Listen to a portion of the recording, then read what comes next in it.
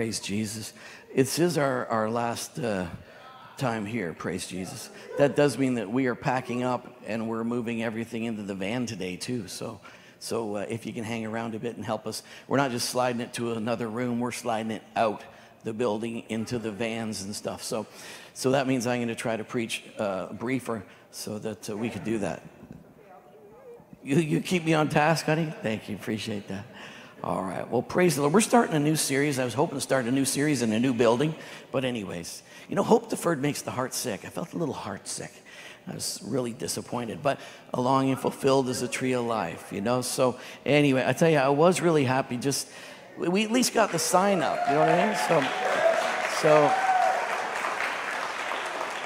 I can remember when I was showing you guys pictures of here's what it's going to look like. Remember when it was just in our heads? It was just in our minds. It was just something we were thinking about and hoping for. At least the sign's up, you know what I mean? So the sign's really there, and looks really cool. Lights up at night, not yet. It's hooked up on Monday. But I tell you, people drove by and went, oh my goodness, you can't miss that. That just creates curiosity. So it's like, bam, over here. So I was like, that is a good looking sign. It's a good looking sign. So I was very excited about that. So that's inside. That's, that's a picture. We haven't quite finished everything, but the guys came and put up the baby grand there the other day. So I took a little picture, and there's Brad and Keith. We hung the doors. They're putting hardware on the doors there. And so there are some little finishing pieces and things going on, but it's pretty exciting to see what's going on. It just needs a real clean because it is dusty in there, and we got to clean. So really, all the next week, if you're thinking, trust me, I'll be there. I'll be there. I'll be there. I will be there. So, really pray for favor. Pray for favor with the city and all the different things that these inspectors will, check the boxes.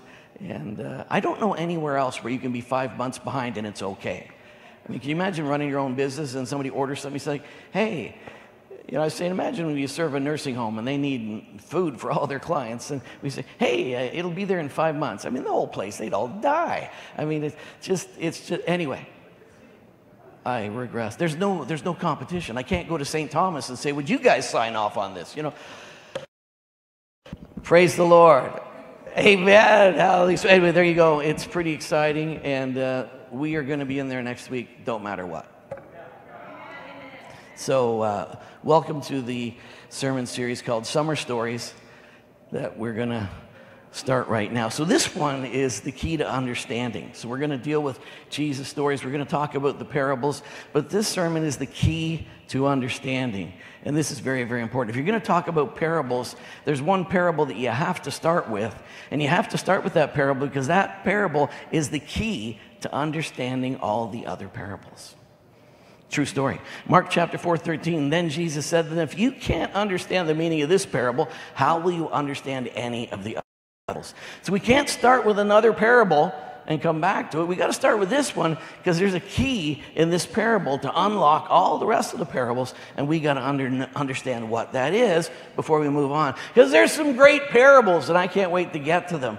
But we got to start with the sower and the seed, the sower and the soils. And this is the one that we have to pay attention to. But the ones that fell on the good ground are those who, having heard the word with a noble good heart, keep it and bear fruit with patience. Whew. Amen.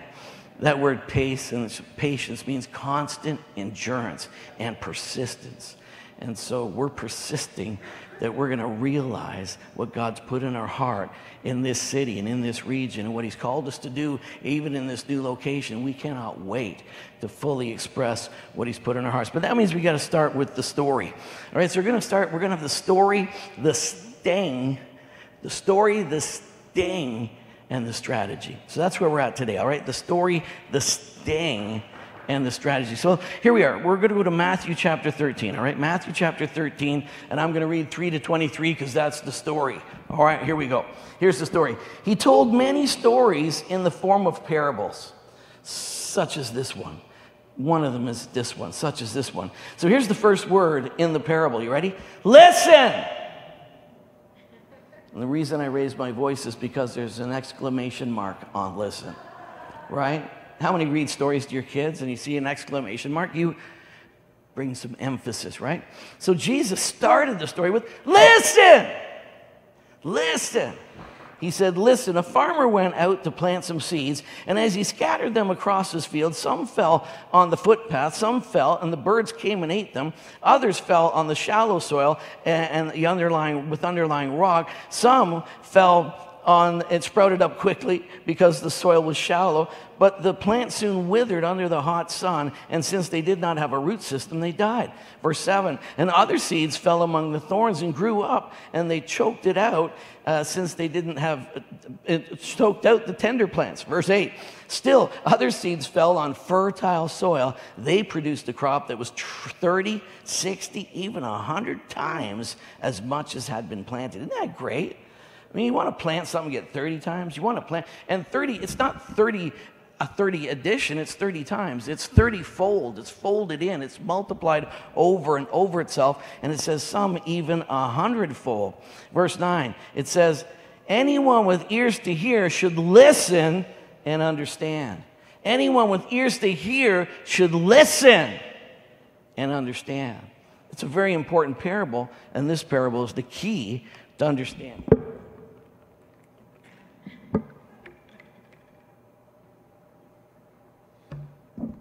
Understanding all the other parables. See how I drank right mid-sentence? That was good. Verse 10, and his disciples came and asked him, why do you use parables when you talk to people?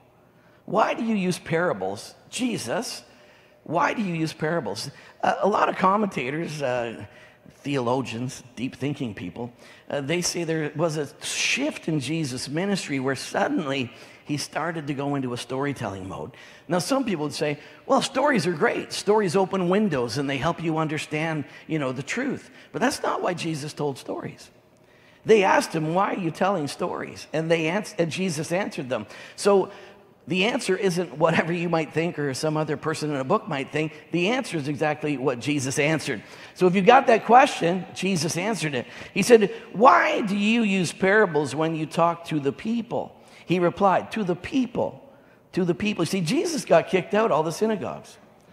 Jesus was ushered out of all the places where he could teach to, all the people in those places of traditional sharing and learning and sermonizing. And now he was teaching on the hillsides, teaching from boats. In fact, this parable was taught from a boat. Pushed off the boat because there was a large crowd. So he borrowed Peter's boat and he said, push off from the shore. And he showed them what the miracle was. After that, he showed them what it was when you could take the word and honor the word. He showed them what happened when you take the seed of the word and you honor that word and you walk in the word and yet the power of that word manifested in your heart. He showed them what happened because Peter, in the middle of the day, when you don't catch fish, threw out his nets and he got a net-breaking increase. You can get that kind of a harvest if you do what Jesus says. You can get that kind of a harvest when you open your heart to the Word of God. When you trust the Word of God, you're going to see that manifest in your life. So he didn't just tell a story. He gave them a massive illustration from that boat, and they saw a boat sinking, increasing. From that point, the disciples got up, and they left a massive, huge catch, the catch of their lives, they left behind because this guy says, let there be catch. I'm going to follow the one who says, let there be catch every moment of my life. I'm not going to live off of that miracle. I'm going to follow the miracle. I'm going to live in that miracle every day of my life. So that's what it's all about. He said, why do you do that? So why do you talk in parables? And he replied, you are permitted to understand the secrets of the kingdom of heaven, but others are not.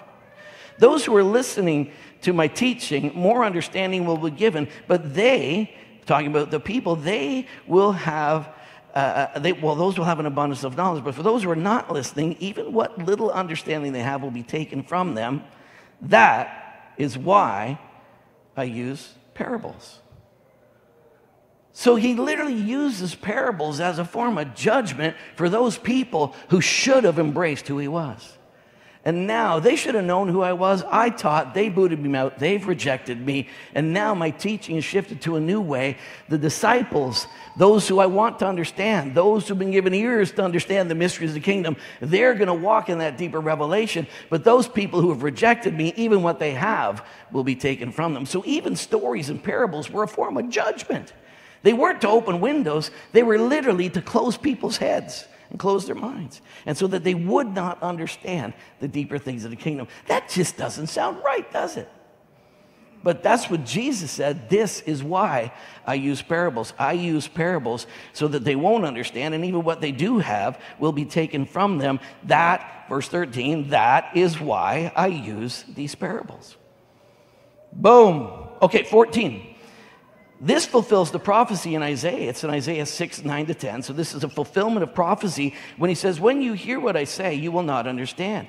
When you see what I do, you will not comprehend. For the hearts of these people are hardened, and their ears cannot hear, and they have closed their eyes, so they cannot see. And their ears cannot hear, and their hearts cannot understand, and they cannot turn to me and let me heal them. See, they have rejected, they have resisted, they have turned, they have completely repelled, and they've gone so long that literally it's not that he doesn't want them to hear. Their hearts have become so hardened that the seed can't even get in the soil. So it's about hearts. It's about hearts. So he says, you are permitted to understand, but they are not. That is why I use parables. Verse 14, this fulfills that prophecy. Isaiah chapter 5 is another interesting prophecy. And he says, I want to talk to you about my vineyard. He says, I did everything I could for my vineyard. I gave it the very best circumstance. I gave it the best surroundings. I provided everything for it. But when I came to it to get fruit, there was no fruit.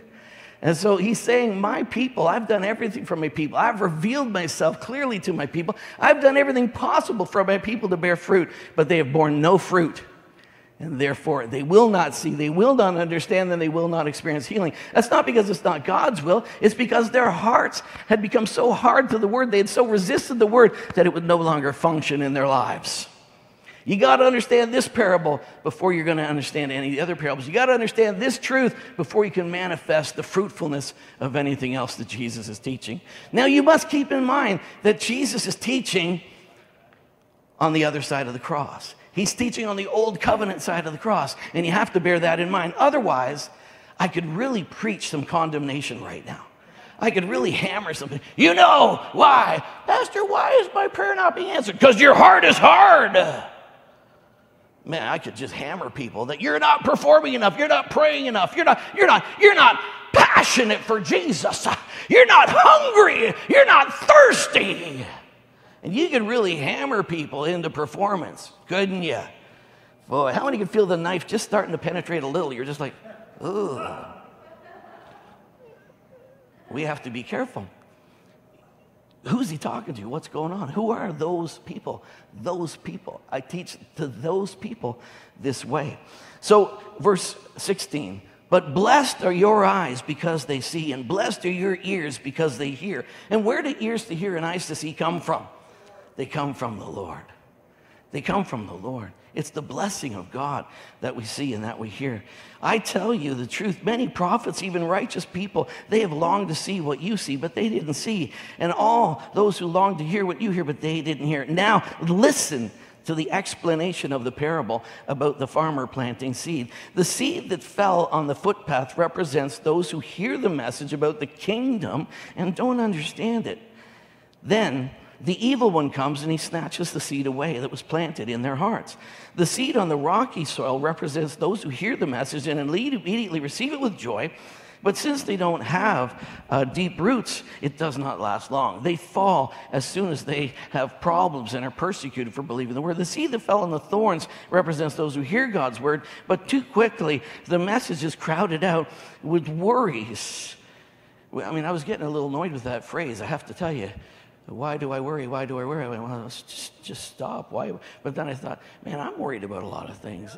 I'm frustrated about a lot of things. I'm annoyed with. I'm like this stinking inspector, and I'm having a hard time loving some of these people right now. It's hard when you have to apply the sermon to yourself. But there's times, you know, did God not say this is going to get done? He did, but.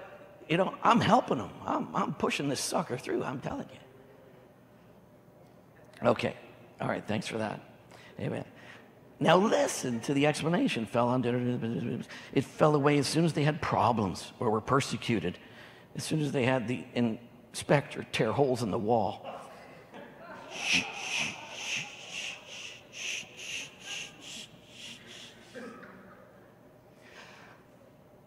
Well, you just cut open our freshly painted walls. God loves you.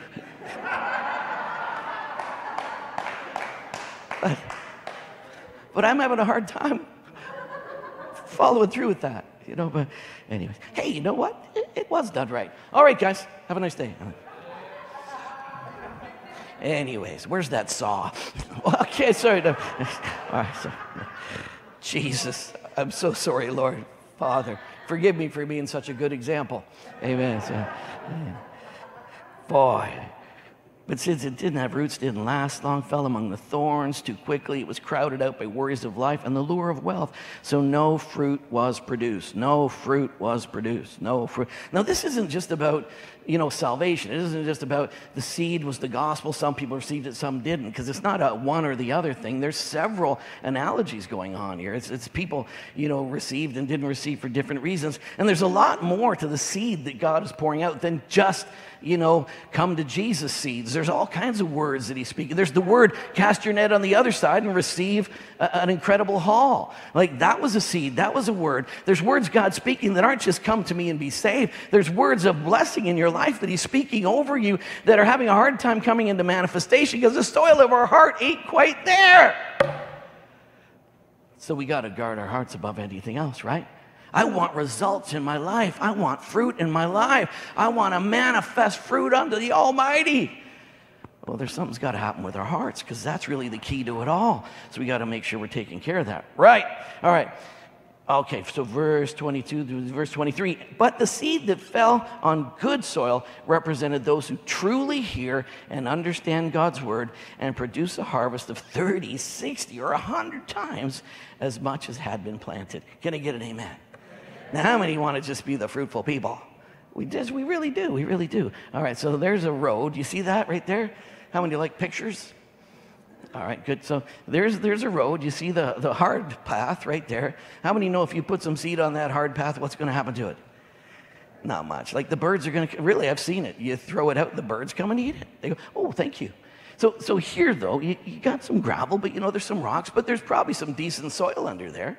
And boom, something pops up, but, hot day like we had this week, that's not growing. It's not going anywhere. Now, the other seed could fall in the ditch where there's weeds and other things. It gets lost in there, and it might try to do something. It's going to get choked out by all the weeds. But imagine the seeds that fall over here on that fertile soil. Boom. You see those little seeds that create incredible heads of multiplication, and you see results. You see things. So I'm going, what kind of farmer would plant over there? But sometimes when you're planting and scattering the seeds, some blows out on the road, but it's not going to bear fruit. So he's saying right here, your heart's got to be like this. And when your heart's like this, you're going to see an incredible breakthrough in your life. Listen! So here's some lessons on how to make sure that you've got the right heart.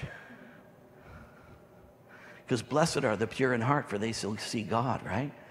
So we're going to have a How to Get a Pure Heart conference right now. You ready? You ready? I'm going to give you 2,500 steps, and you got to fulfill every single one of them. Actually, there's only one step. The pure heart's a gift from God. Thank God we live on this side of the cross. See, those folks on the other side, that covenant was never even designed to work. It was designed to fail. It was to point us to our desperate need that the heart that's necessary to bring forth that kind of harvest, it's a gift of God. Let me just say that again. The heart that's necessary for the 30, 60, 100-fold, it's the gift of God.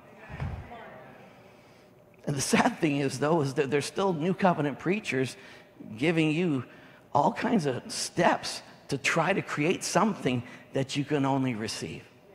Create in me a clean heart, oh God. See, God does it, and God has done it, and that is a full-on part of the whole package, that a pure heart comes from the Almighty.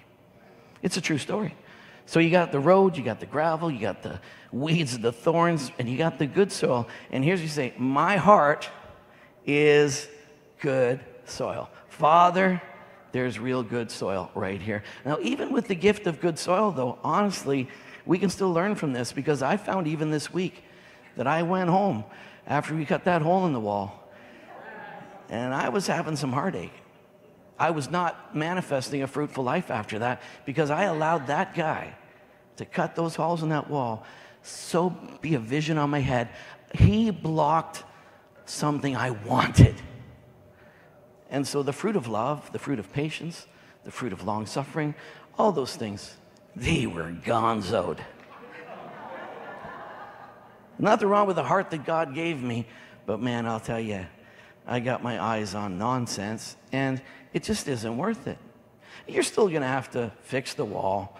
You're still going to have to ask the plumbers to come back and put it on. We're going to have to be in the gymnasium for one more week. Hallelujah!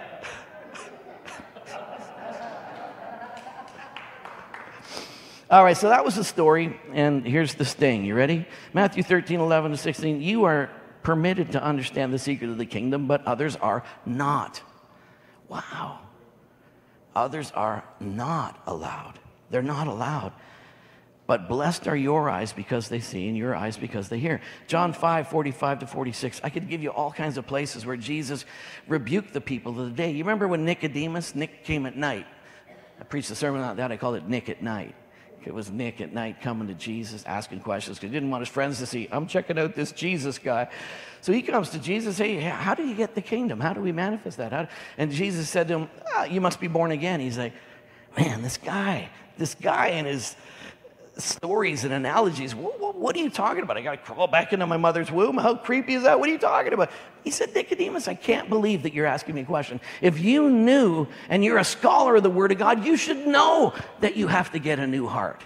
You, as a scholar of the Word of God, you should know, as in Jeremiah and Ezekiel says, I will come and I will put a clean heart in you. I will give you a new heart, and I will put my Spirit in you. You must be born again. And you know what? That is a gift of God. It's not something we strive for. You know, it's a gift of God to get in. It's a gift of God to get the new heart. It's a gift of God to have His Spirit filling you. It's a gift of God to be empowered by Him. It's all a gift of God. And some of the biggest struggles we have today is that we're teaching, striving. We're teaching on how to earn it, how to get yourself finally in the place where God could use you. You're never going to do that. And we got people on these religious treadmills trying to be new covenant people with an old covenant model. Hallelujah. Hallelujah. But here's what he said. He said, yet it isn't I who will accuse you. Jesus said, I'm not accusing you. You say Moses is your father. So I'm not going to accuse you before my father. Moses will accuse you. Yes, Moses, who you put your hopes in. If you really did believe Moses, you would believe me because he wrote about me. And there's people using the handles of Moses, the laws of Moses, the old covenant patterns and types, and they're trying to get a new covenant result with the old. See, the old covenant people had worked so hard in their performance road. We've achieved status before God. Look at us. And then Jesus comes and says, hogwash, just believe. Well, this guy's going to ruin everything we've worked so hard for. He's going to take away all of our toys. We're prestigious in the kingdom. You're nothing. There's the sting.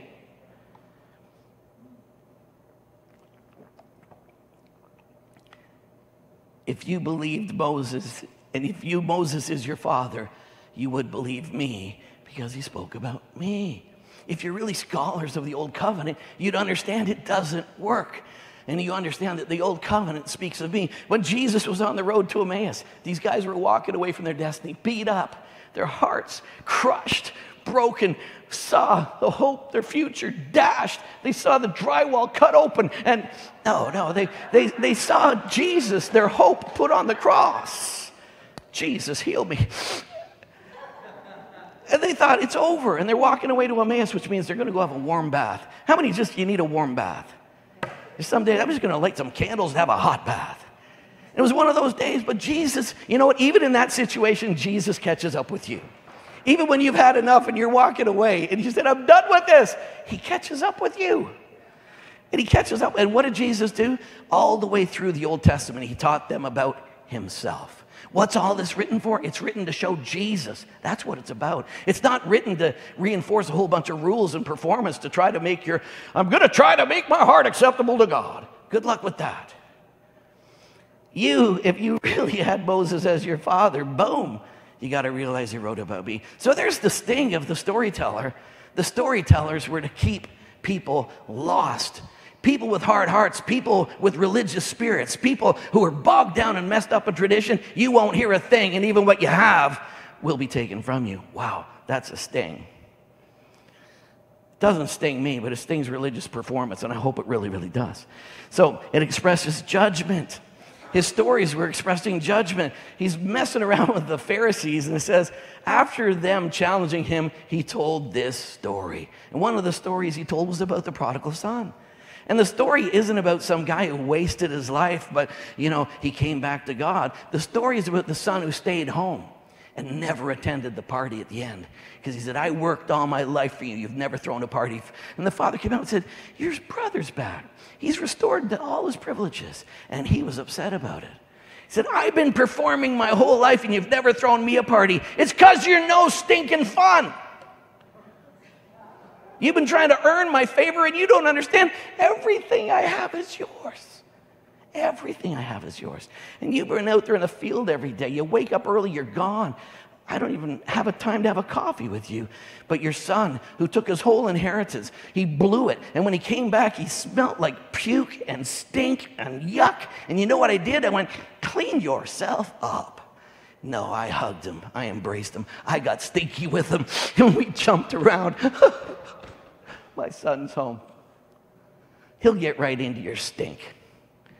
Isn't that great? Man. And see, he told that story because these guys would not get in your stink. They were all in their high place. And, hey, I'm going to tell you how you can be like me. I don't know how to do that. I'm covered in mud. I stink. I smell. If you're really honest with yourself, there's some stink. Thank God. Jesus took all the stink. All right, settle down. Settle down. The Good Samaritan, I love that one, right? He's talking to the Pharisees again. And then he tells them a story, and the hero in the story is the people they hate really, really bad. And he uses a priest, and he uses a teacher of the law. And he says, you know who really loves? Because the guy said, what's the greatest commandment? Well, love the Lord your God with all your heart, your mind, your soul, your strength. Hallelujah. We still preach that stuff. We're still preaching, striving to people. Love with all your might, all your strength. I don't know what all is. I don't have a meter on me that says, boop, hey, I finally got all the way there. I'm finally loving with my whole mind, my whole heart, my whole strength. I don't know. I'm trying. I don't know. But you see, that's what the guy said. And then Jesus said, okay, knock yourself out and give that a go. So trying to justify himself, because he went, that didn't go well. Who is my neighbor? Well, let me tell you a story. And he told the story about the Good Samaritan to judge the religious self-righteousness in the leaders of the day. He's attacking self-righteousness everywhere. That's why he told stories, because he wanted you to know that to bear fruit, it's a gift of God. And he told stories to attack the self-righteous processes that were so dominant in the day. The wicked servants. I mean, when he came to get his fruit, they're killing the messengers. They're killing all of that. And what will happen if I come myself? Will they kill me too? Yes, they did. And Jesus told all these stories. They're all forms of judgment. Quickly, the strategy. The strategy. The story, the sting. The strategy. You ready for the strategy? Every branch in me that does not bear fruit, he takes it away. May the Lord bless the reading of his word. And a lot of people teach that if you don't bear fruit, brother, he's going to take you and throw you in the fire. That's not what it says. Later on it says those who aren't in me, they do get thrown out. But he says everyone. That's why I put it in yellow just for you. Say what's in yellow with me. In me.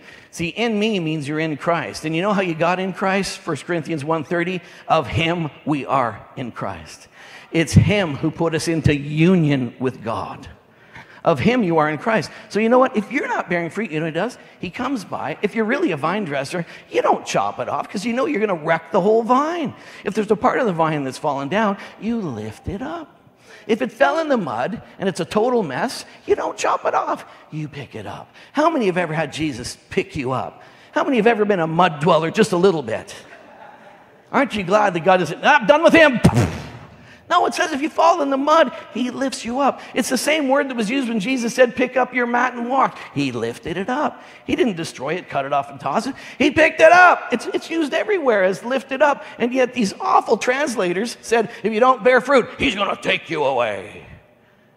No, he's not going to toss you. You're in him. He can't toss away himself. He's not going to do that. He's not going to wreck this beautiful strategy, the system he began. And every branch that bears fruit, he prunes it that it may bear more fruit. Because he's committed not only to a new heart, but he's committed to you bearing much fruit and fruit that remains.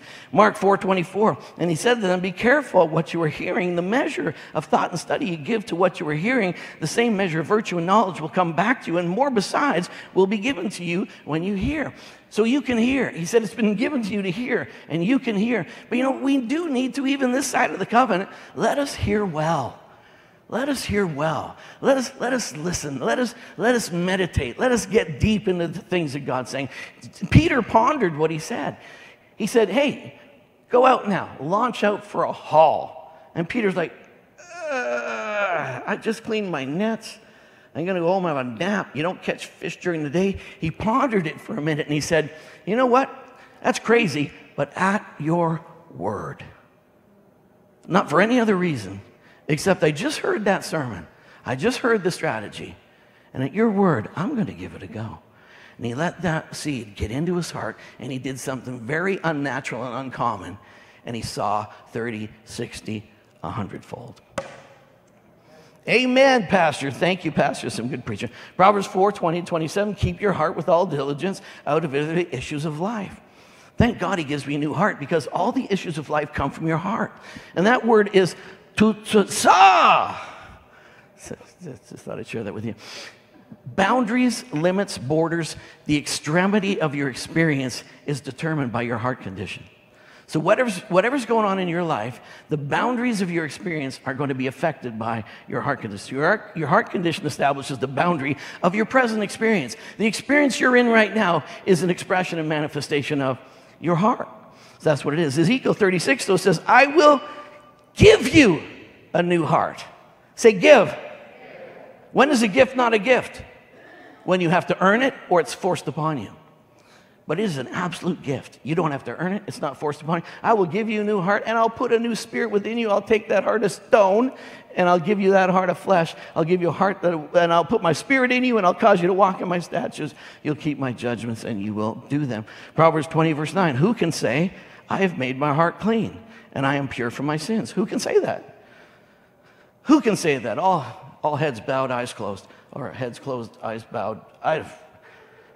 Is there anyone here who can say, hey, did it myself? Yeah. I have finally arrived at the place where I am in the status that God could use me. Oh, hallelujah. Well, I wish I were you. And you know, all that's rubbish. And all that sadly puts believers on a treadmill to nowhere. Who can say I've made my heart clean? I love what David said, create me a pure heart, O God, and renew a steadfast spirit within me. I love the way the message says it. The message says, God, make a fresh start in me, shape a Genesis week from the chaos of my life. I love that, don't you? God, you know what? What a total mess. Lord, create a new heart in me. I mean, let's have a Genesis week. That whole thing where you just spoke and everything responded. Let me have a Genesis week with you. Let me have a Genesis week from the chaos of my life. Don't throw me out on the trash. Don't fail me. Breathe your holiness into me. Acts 15, 8 and 9. So God, who knows the heart, acknowledged them by giving them the Holy Spirit, just as he did to us. And he made no distinction between us and them, purifying their hearts by faith. They were the first Gentiles to come into the kingdom. And that's where Peter was like, wow, there's no distinction. The same way we got a new heart, the same way we got the Holy Spirit, God purified their hearts. Who purifies your heart? God purified their heart. How? By faith. God, you promised that you would give me a new heart, create a new heart within me. I believe that, and I thank you, and I receive it now in Jesus' name. Whew. Thank you for a heart that's fruitful. Thank you, thank you. I heard the tap, tap, tap. Romans 10, 8, and 10. Just a little bit of strategy, a little bit of application. You ready? Come on, this is really important. Listen! Okay, thank you. The word is near you. It's in your mouth, and it's in your heart. The seed is near you. It's in your mouth, and it's in your heart. So these two things are important. This is important. Turn to your neighbor and say, this is important. You want to get results. You want to get healing in your life from that guy who sawed through the drywall. Pay attention. All right? The word is near you. It's in your mouth. It's in your heart. With the heart you believe unto righteousness, and with the mouth you confess unto salvation. That's not just a word that people have to use to get in the kingdom. That's how you continue in the kingdom. It's all about seed. You'll never understand the rest of this if you don't get this first parable clearly established in your life. Everything in the kingdom, fruitfulness in every realm of your life is all about the seed, the sower. It's all about the heart. It says, with your heart you believe. Your heart is your believing mechanism. How do I believe God? With your heart. So you believe in your heart. The heart is where you get these images of a preferred future. And your heart starts to conceive incredible things. And your heart starts to go, woo! But then you know how it comes into expression? You confess it. That inspector has no power over our future. Don't care how many walls he tries to cut open this week. It's all in God's hands. He's going to make it work. He didn't bring it this far to throw us into this. So you know what? I declare right now that the favor of God is upon us. And now, from this point on, in the name of Jesus, I declare that favor is going to come upon everyone who considers our cause. And everyone who sees Impact Church will immediately struck with, I've got to bless them. I've got to favor them. I've got to honor them. And we call that into expression and manifestation in Jesus' name, because that's the truth about us. And we just push that over to the big fella and we say yes and amen. True story. In anything in your life, there's a word for you. There's a seed for you. Everything comes into you through seed.